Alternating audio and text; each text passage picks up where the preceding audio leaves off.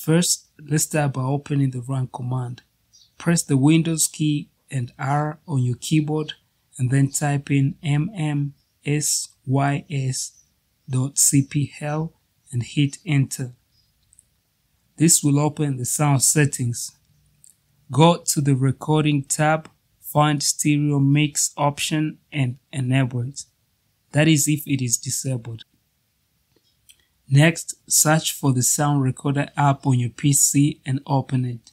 In the sound recorder app, make sure to set the stereo mix as the default recording device.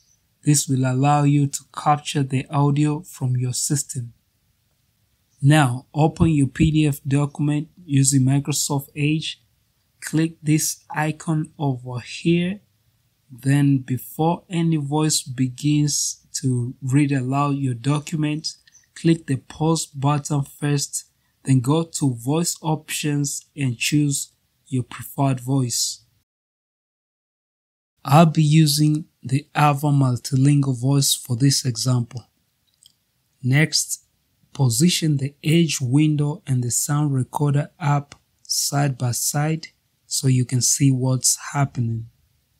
Finally, click the record button in the sound recorder app and then click the play button in Edge to start the text to speech.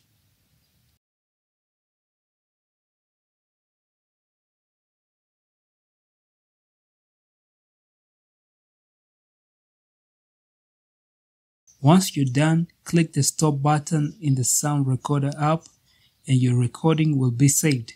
You can find the location of the saved file by clicking on it and select Show Folder. And that's it. If you have any questions, let me know in the comments below.